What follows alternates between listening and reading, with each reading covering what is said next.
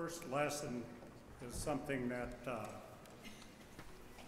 we need to remember. The Apostle Paul had been bragging about the Corinthians, and as we go through, you'll notice some things that will come up here.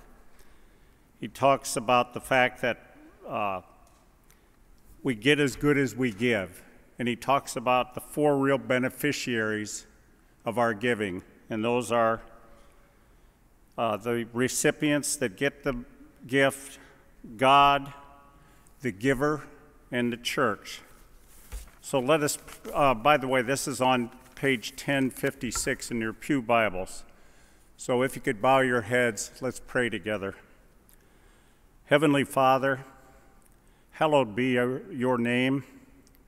Please help us to get this word inside of us so that we can live on earth as they do in heaven. We pray in Jesus' name. Amen. The point is this: the one who sows sparingly will also reap sparingly, and the one who sows bountifully will also reap bountifully.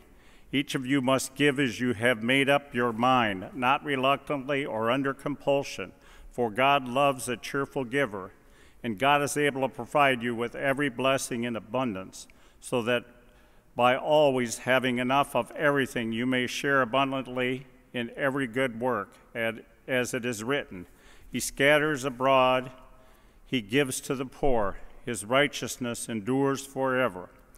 He who supplies seed to the sower and bread for food will supply and multiply your seeds for sowing and increase the harvest of your righteousness. You will be enriched in every way for your great generosity, which will produce thanksgiving to God through us. For the rendering of this ministry not only supplies the needs of the saints, but also overflows with many thanksgivings to God.